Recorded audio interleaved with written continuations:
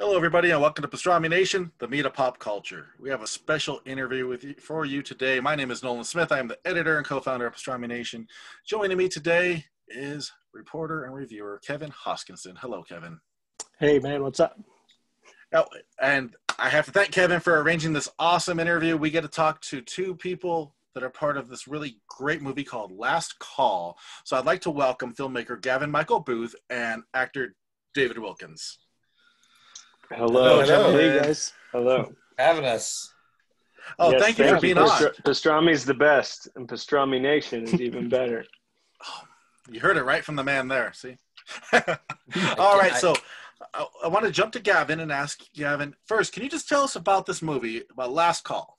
Sure. It's an incredibly simple story of a man that's played by Daved Wilkins named Scott, who attempts to call a suicide hotline, contemplating ending his life. And because of a simple misdial of one digit, ends up connected with a random stranger. Where the movie gets overly complicated is that David and I decided to shoot the movie in a true single take, so no edits in the entire film.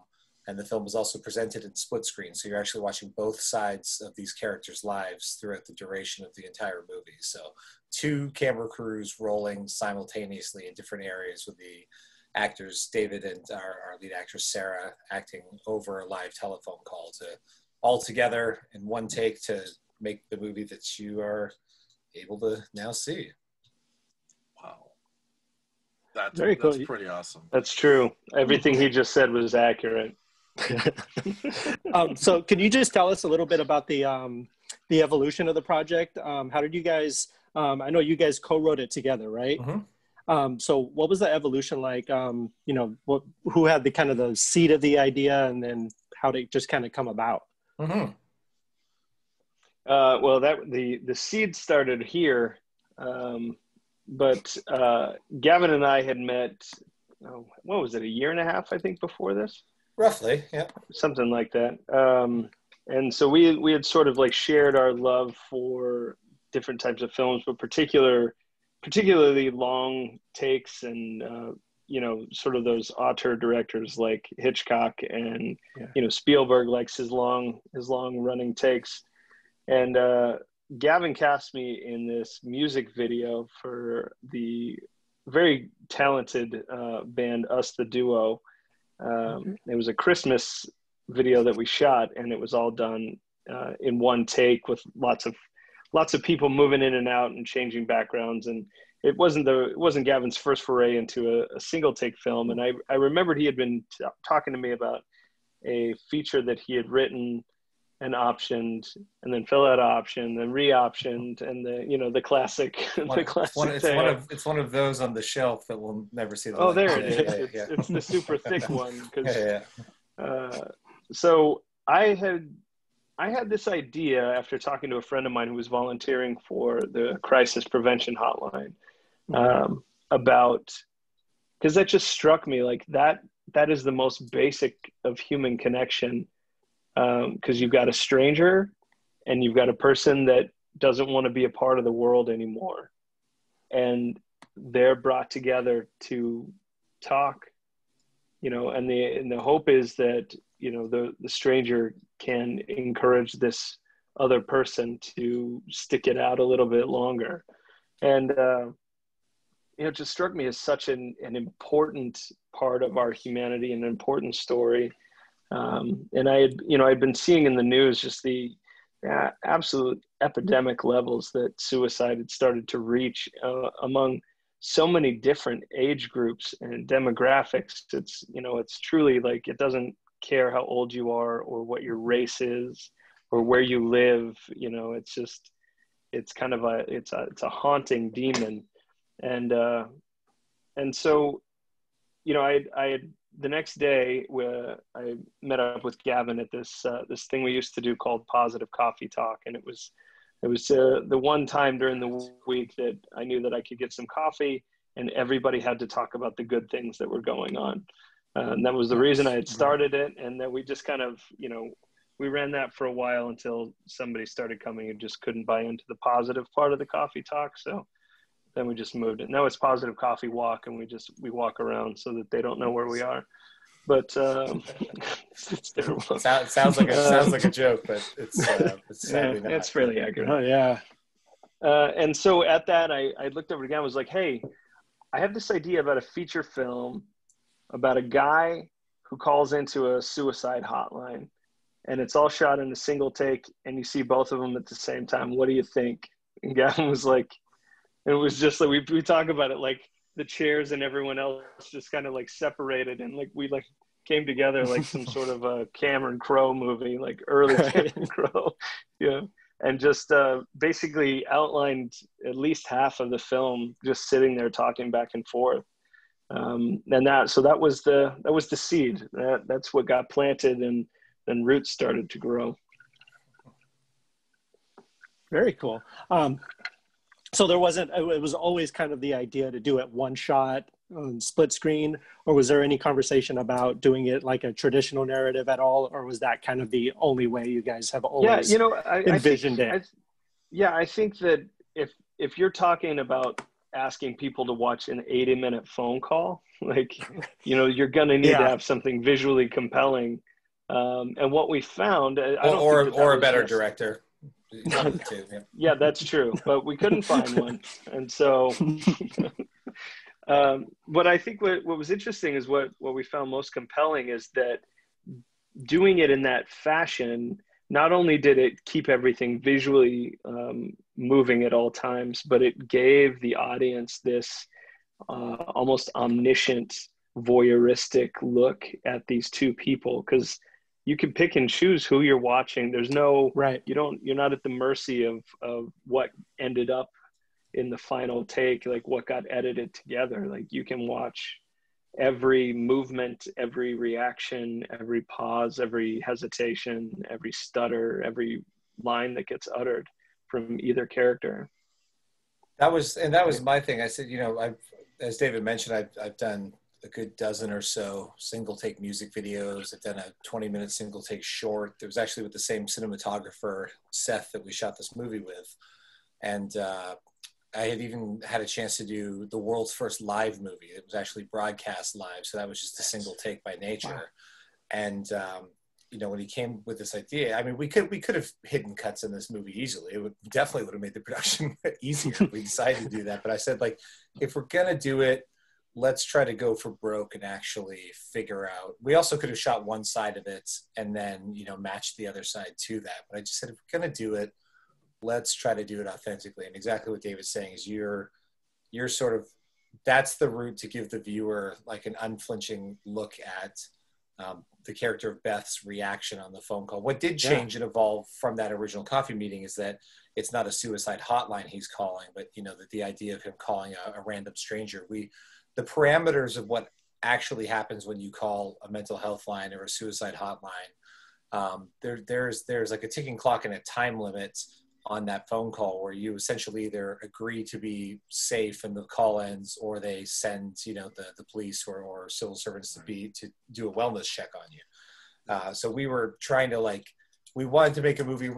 If we're gonna tackle mental health, we wanted to be authentic with it. We didn't want to make it a gimmick. It couldn't just be a plot point. That was right. That we were both adamant about that, and we're having to come up with what if it's a snowstorm and no one else can get into the call center that night, and eventually it was just it doesn't work. It was kind of there's a couple of days of just pause of well, that was a cool idea. Maybe we just don't do it. And right. Then the idea came up to what if it's a random stranger? And then it freed us of all of those parameters. And that's when the movie and the writing got really interesting, because then it could be anyone who's on the other side of the phone. And we just thought then it connects the viewer, the audience a little better, because they're like the random stranger that doesn't know exactly what they say or how they would handle every moment, and every pause, every hesitation, every question they ask the person. Literally somebody's life is on the line. So doing it in a single take allows you to sort of live and breathe and feel all the same tension that the character of Beth has in this situation. Oh no, there he is. Yeah. Sorry about that, guys. Yeah. Sorry. He was like, that's the worst description I've ever heard. And, no. That's what he does. Kevin just pops out no. But listen, has anybody watched Host on Shudder? The Zoom Because now every time somebody Yes, disappears from the chat, it's their name. I expect it to come back with like a raging demon face, and like I fall over in my chair. Oh man. God, that movie like terrified me, man. It was one of the first movies I've seen in a long time. That it's great, incredible what they did. Yeah, I love that movie. Again, what's amazing? Yeah, go ahead. I won't review Host anymore. Yeah. No, go ahead. Go ahead. No. Other movies. Hey, I don't mind talking about other movies. That's actually how me and you got started talking. Absolutely. I was just going to say that with Host, it's terrifying, but it's a movie that, like, to me, it was the skin of Unfriended and all of the best scares of Paranormal Activity 1, 2, and 3 just recycled, but they did it in such a fresh and fun way that didn't bother me. And like that movie holds tension. You know, I'm sure there's cuts in it, but it's technically like a one take feel where it just, you know, you never break from that call. Yeah. And super fun. Loved it. Well, let me segue us back into talking about our movie by mentioning that a friend of mine that works, a friend of mine that was volunteering for the crisis prevention hotline is Katie Featherston from the Paranormal Activity franchise. Yeah. So she was the inspiration for all of this. Oh, wow. Wow, that's awesome. I didn't know that she was involved with the crisis hotline and stuff. You didn't read our special thanks credits? Man, Kevin, I really thought you liked the movie. I did. I loved it, and I absolutely loved it. And I'm sorry, I didn't. I should have paid more attention. You're supposed to IMDb every single one of those special thanks so you fully understand that. Right. But no, that's really incredible to hear. That's awesome. And your movie, speaking of like high tension kind of horror movies, this movie, like the last, without giving anything away, the last 5 minutes is just incredibly gut-wrenching, like tension-filled, like anxiety. Like I was watching it. I don't think I haven't seen a movie in a long time, like a drama, especially, where I just was kind of like, what is going on? And it just played out so well. And I just, you guys did amazing with that. You know, throughout the whole movie, there's this tension, you know, like her with, you know, her son not coming home yet, and then building it up to, you know, with the phone call. And then, so you have those 2 points kind of coming together at the end, and you're just like, it blew me away. So you guys did an amazing job on that. You know, and definitely a huge chunk of credit for that finale and the build up to the end is our composer, Adrian Ellis. You know, his music score. Yes. I've worked with Adrian several times, and he was always going to be the composer of this film. There was no question. It was just a very interesting movie music-wise, because usually, you know, you pick your cues of where, you know, the filmmaker wants music and where he doesn't. Yeah. You know, in this one, usually it's like, okay, and then this scene's ending, so there's a natural point that the music, you know, it fades to black, and then we come in on a new music cue the next day or whatever it is, and this one's just like, where do we start and stop cues that it feels organic when the take never breaks? So kudos to Adrian for figuring out a way to like work a score. Because, you know, and I do, you know, it's part of my fear in directing this movie, and the one take thing is like, man, we run a real chance of like boring an audience with this film because we don't have the ability to edit. Editing is sometimes I think an underappreciated art form in the filmmaking process, where absolutely, you know, taking out an of an actor, or stretching with a reaction shot of the other actor, like adding a dramatic pause before they say the second half of a paragraph. You know, it can change so much. And I thought, man, we don't get that at all. So there's a real risk of like, and, you know, in real time, if the character Beth has to walk from this room of the building she's in, you know, she's a night janitor in the movie. That's her character. Right. She has to walk from here, point A to point B. That might be 2.5 minutes of screen time. And is that really that interesting? But that's where the split screen came in, where we thought, we can bounce back and forth a little bit. But then I think by that end point, with Adrian's music and everything driving it through, just really, I remember watching it for the first time with the score, and I got choked up watching. I've never been choked up watching anything of my own making before, and that did it. I love his music so much. Adrian, we love you. Yeah, his score was great, and he recorded it live, right? He did. In a single take. It started. Wow. That is awesome. You know, that's what happens when you're friends with Gavin. You inadvertently get roped into doing crazy stuff. Single. I usually involve Adrian pretty early in the process. Like, hey, we're going to make this movie. Like, just heads up, you know, if you want to get your brain thinking now. So we'll have some early organic conversations about it. But I do remember having a call where he's just kind of like, man, I guess, like joking, I guess I'll have to do the music score live in a single take just to keep up with the technical feat that you guys are doing. And we just kind of laughed it off. But on our, it was the day we wrapped the film. So it was the morning we wrapped the film. I did we shot this in my hometown of Windsor, Ontario, Canada. No, it was our last day of rehearsals. Last day of rehearsal that I did? Okay. Yeah, because then you started sending him the it was takes all at the end of the night so he could start piecing together themes and everything. So he, I'm sure he was muttering, just cursing your name under his breath. Well, I did this local news report in my home city where we're shooting the movie. That's and cool. They asked me, hey, anything else you want to tell us that we might have missed? And I just said, yes, the score will also be done live in a single take. And they actually aired that. So Adrian learned that that's how he was going to do the music when I sent him a link. Said, hey man, we got some press. Check this link out. And he, you know, as he tells us, he's like, yeah, cool. He's watching it like, oh, that's cool. They're getting the coverage and like, and the score will be done live in a single take. He's like, and as he likes to quote the Bill O'Reilly clip, that F it, we'll do it live, right? Do it live. Yeah, he sent me that meme back, and that that triggered the idea of like, okay, there's the gauntlet laid down. So, here we go. Let's figure out how to make this happen. And his philosophy there was, the movie technically is full of flaws because there might be a little bit of a focus buzz here or a shaky camera where we didn't want it. Part of a single take project is it's going to be a little more organic and fluid, and it just meant that the score had that luxury of imperfection as well. And there are things where you can, if you're really listening, you can hear like the page turn of sheet music as one of the musicians is changing their music on the fly, or a chair squeak as they lean to play the cello, or the truck backing up to deliver things to the which they didn't time that properly, but when one of there's just a hint of the it's in there. It's in there somewhere because it was bleeding through the walls of the auditorium that we were recording in.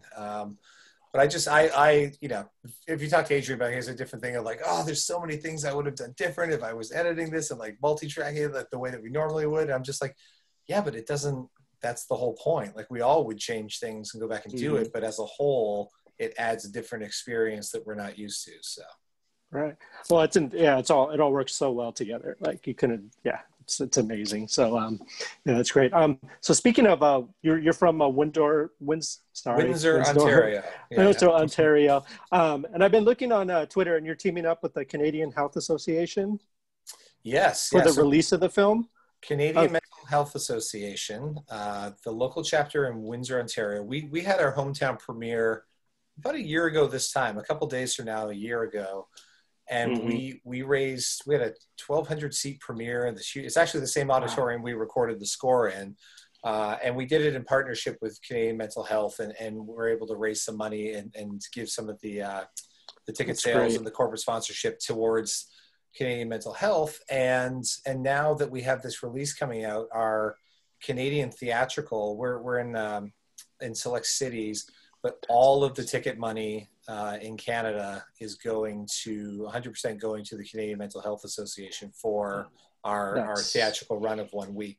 Again, we just thought, and honestly, there's no secret in saying this, but in filmmaking, you're often doing your theatrical release as an indie film to generate some press and some buzz outside of a regular VOD release.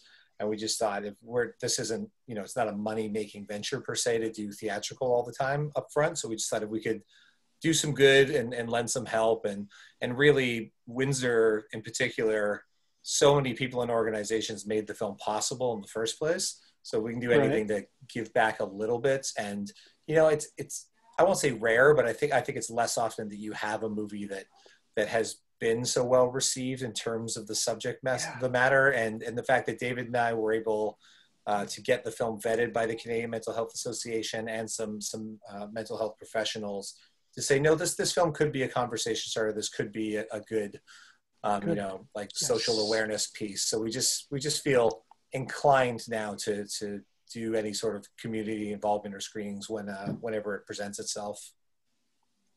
It's great to hear. That's some really good work. Yeah, we really appreciate that. That's awesome. I got a question for Yeah. David. So David, Yes. it's a This dark is movie. my actual beard. Yes.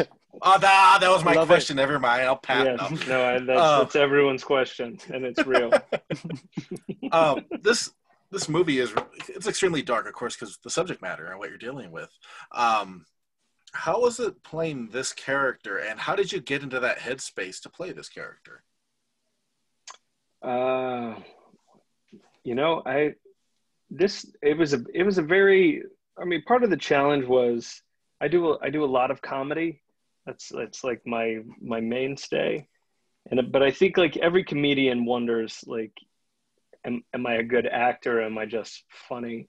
And so this was, I felt for me like this would be a challenge for me as an actor to see, like, can I get to this level? But when I started preparing and speaking with a lot of people who had lost people, who had attempted and thankfully failed. I started to kind of get into the background of like the mindset, and I've battled anxiety and depression since I can remember. Been off and on, different antidepressants and medications, and a lot of the reason like I would want to come off of stuff was typically because of the stigma that's involved.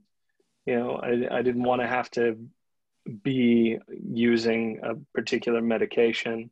But I think that stigma that's more than half the issue. And a lot of the reason that we wanted to make this film, because I think that if we can kind of undo the taboo of talking about your mental health and destigmatize the fact that, particularly now in this time where so many people are isolated against their wishes. I think that people that maybe had been able to stave off a lot of those thoughts and feelings by being able to surround themselves with other people or to stay busy enough to be distracted from that are starting to recognize those things. And so, I think when I was starting to prepare this character, though, the hardest part for me was getting to the point where I could understand why somebody would go so far as to take their own life.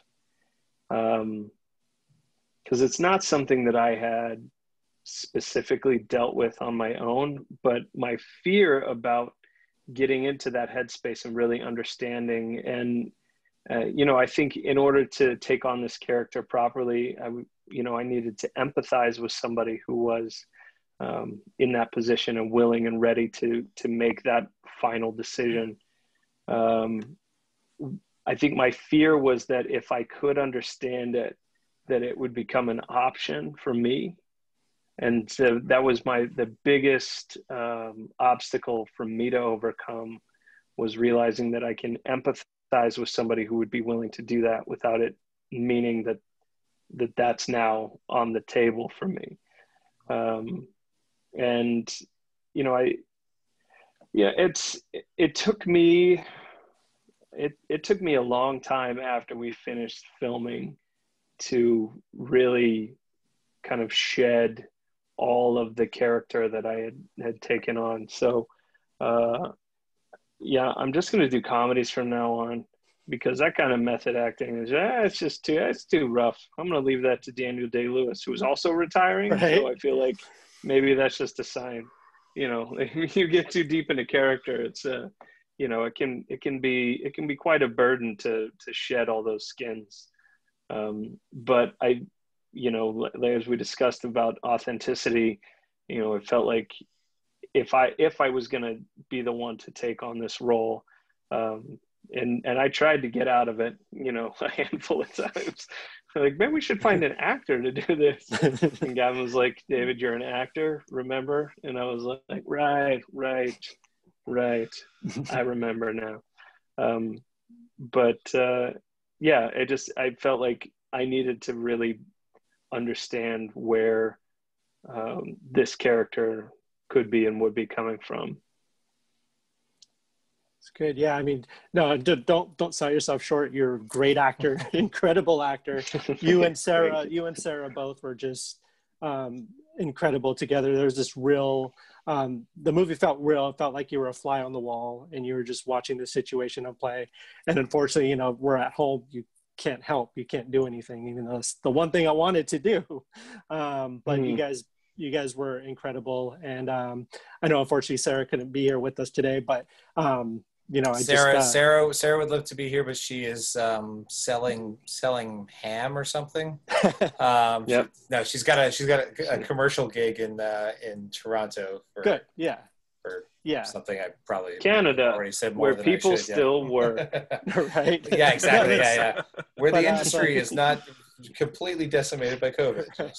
Right. And she was you guys were both great in it. So yeah, it was an amazing film all around. So thank you, Kevin. Yeah. You're welcome, David. It was awesome. What I know you talked about this, you know, just real quickly. What is your guys' main you know, after people watch the movie, what do you want people to take away from it? What is your, you know, what do you want people to walk out of, turn off the movie? And I mean, if we're being completely honest, hire me to direct something for you. Give me more money to make movies. Like, honestly, there's always goals. There's goals of independent film that you make these things. You know, we made this on a extremely low budget. You know, pulling every favor we could, and you hope that anyone's ever going to see your movie, let alone, you know, we've had a very wild ride. It's played festivals all over the world for the last year. You know, we've won awards at 25 or 26 festivals. We're getting amazing reviews on the film, and you know, you make anything independent with the hopes, like David was even explaining, you know, mostly comedic acting, like taking the big challenge of doing it, proving to Hollywood, proving to the industry I can do this dramatic role. I would like to work and make more movies. So that's a very real and honest goal. From the actual message of the film, you know, the basic thing for me is, you know, be kind to each other and listen to each other. I feel like most of us are too damn impatient all the time, that somebody that seems like they're being problematic in a restaurant lineup or something, probably if somebody would just listen to whatever their frustration is for 10 seconds, 15 seconds, 2 minutes, like you might change the entire course of somebody's life by just being a little kinder, a little more patient with them. And, you know, for me, it's even just sort of understanding what the movie can mean to different people, that whole festival run and the Q&As that come after the screening and talking to audiences. We've had some incredibly emotional and stirring and sort of riveting conversations and lengthy conversations with audience members that even sometimes spill into the lobby and then into the bar afterwards. That's honestly really what's taught me, like what the message are taking from the film. I try to never tell people this is what you should get out of the movie, because people are going to get whatever they get out of it. But it has been really eye-opening. David was much more insightful to say that this film could become a conversation starter.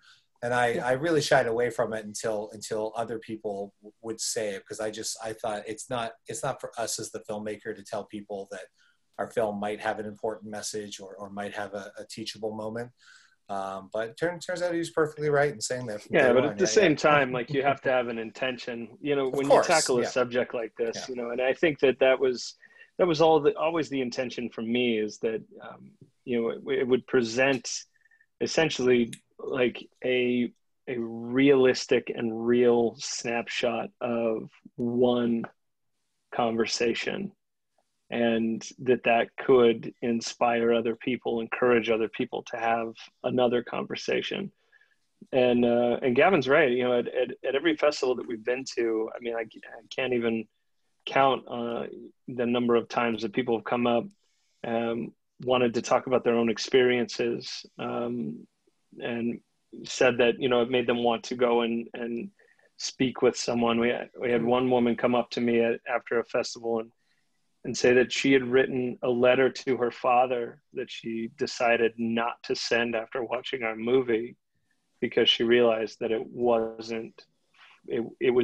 was just for her to vent, that it would be hurtful for him to read. And if you don't get that reference, then please watch the movie, and then you will. Yeah. But that's the kind of things that, I mean, you can't have any idea that one aspect of the story is going to have such a drastic effect on somebody. And I don't know who this lady's father is, but man, did he luck out, because I feel like that letter was probably not nice. Yeah, I remember when we had the Windsor premiere, standing on stage, and there were balconies in the theater that, you know, the lights on you I can't see, but there was a woman who stood up in the balcony that actually was a crisis worker for the Windsor police that worked on the crisis lines, and was choking through tears, just saying how much the movie meant to her, that somebody had made a movie that understands what they face and deal with every day, and how well, and you know, she's crying, I'm getting choked up trying to like answer her from the stage, the whole, and she actually got a not a standing ovation, but a very, very long like ovation from the audience for speaking up and sharing. I wish I could remember exactly what she said, because it was, her phrasing of it was magic. But that's, you know, those are incredibly special moments. You always hope you make a film that people are going to like, but seeing people have, you know, an incredibly impacted viewing experience has been, you know, really, really wonderful. And it really does put an eye on making sure moving forward that I can find other stories that can tell meaningful messages. And, you know, I feel like that's cemented both David and I in something that we want to, you know, obviously we've got some movie scripts where on the surface, that's just not going to be there, because we got, you know, exciting vampire stories or whatever we want to tell. But I think just finding ways to tell truth and Twilight from the perspective of the trees. Yes. Might as well, right? Why not? It's a Pixar animated movie. Right. It's called Tree Light. It stars Groot from the Marvel Cinematic Universe. It's trying to bring so many different things together. It's open, and it's opening on as many screens as Wonder Woman is, which is you know, 0? an honest statement right now. None. You know. Oh, dang COVID. Man, do you guys miss movie theaters? I got to see Tenet on the weekend because I was out of town, and they had open movie theaters. And I was like, I looked, you know, you buy your seats online, you can see the theater map. And it was like, there's only 4 other people in this theater. I'm like in an 800 seat IMAX theater. I'm like, I feel safer in there than going to the grocery store. So I went and saw, and I looked at my AMC app, and it was exactly 6 months since the last time I saw a movie when all of this started. And I was like, it's been 6 months since sitting in the theater. It's insane. That's me, Kevin. It's just weird that all 4 of you sat in the same row, though. I don't know. Yeah, it is weird. There's everything shut down, and like, I mean, I haven't been in the theater since I think Invisible Man was my last movie. That was my last one 6 months ago. Yeah, mine. And then recently, Bill and Ted at the Drive-In, but that was like the last. I did do a retro drive-in here. I saw the Goonies. Yeah, was awesome. Nice. That would have been fun. Yeah, Tenet's on my list though. Tenet must have been great in a theater. I mean, it must have been amazing in the theater. It was nice to be in a theater. We'll just say that. Yeah. There we go. Well, I do want to thank both of you for joining us today, and especially during, you know, Suicide Awareness Month. This is such an important message. So I urge everybody to check this out. Last Call. How can people watch the movie? Where can they go to watch it? It's a good question. It's opening, and we've got great answers. It's opening Friday. You know, I have to do the air quotes of theatrical in the United States and Canada. In the U.S., that means primarily virtual cinemas through Alamo Drafthouse's virtual program, their on-demand program, and then it is going to expand into some actual boutique theaters that are open in parts of the country the following week.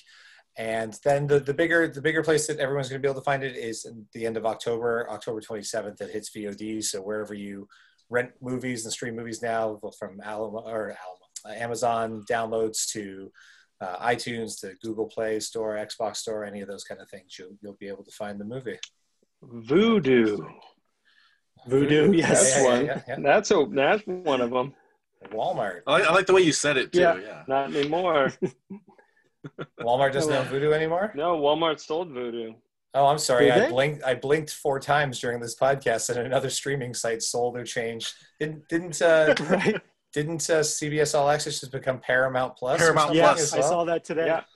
Man, Yeah. Everything's a plus now. Everything plus, Disney Plus. we're called. Might as well, right? Yeah. We're Last launching Call Plus. Indie Minus. So Yeah, if you guys want to Or the divided symbol. subscribe to our I do. If you guys happen to know any private billionaires that want to fund a tech company, I do want to start Cancel Flix, which is where for $3.99 you can watch everything that's been canceled by cancel culture exclusively.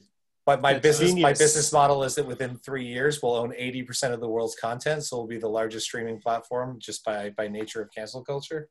So love it. You just I need guess that billionaire. we have to call it Cancel Flix Plus though now, right? Just to stay competitive. Right. Yeah. Yeah, the plus has to be in there.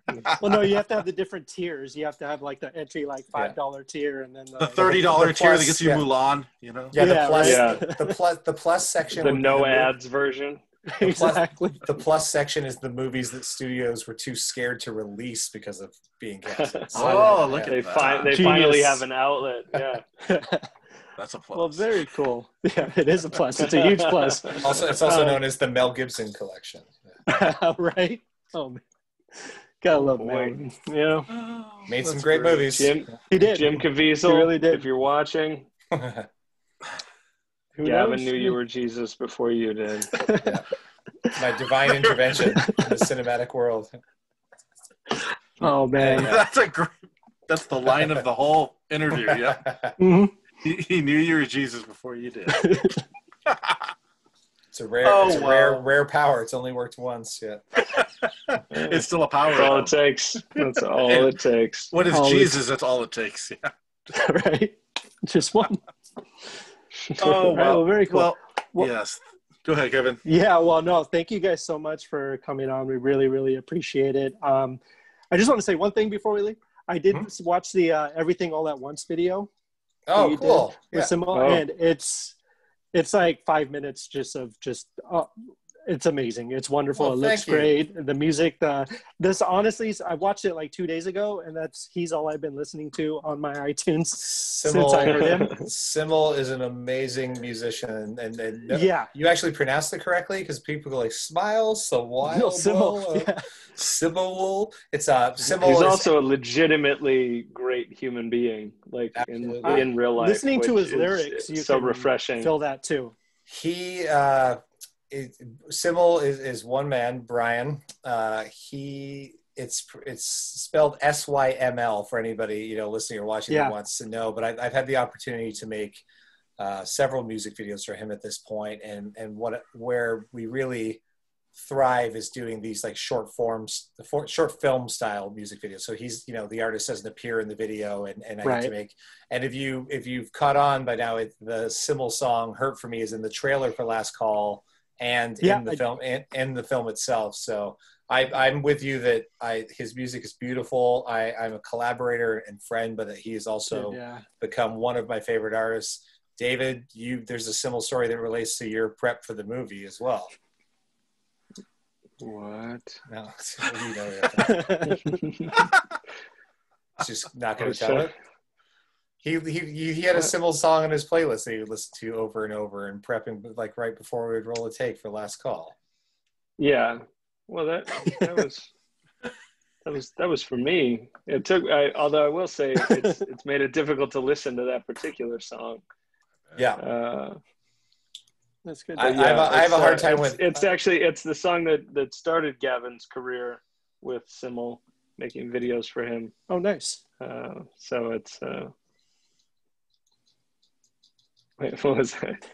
I don't think we're talking about the same song. So nor do I. Never mind. Scratch that whole last minute. We're all Simmel fans. Everyone should be a Simmel fan. Find him where you listen to music, and his support for our movie has been wonderful. And Simmel 2024. Yes. Perfect. I'll vote. Yeah. Right. Yeah. Seriously. All right. Well.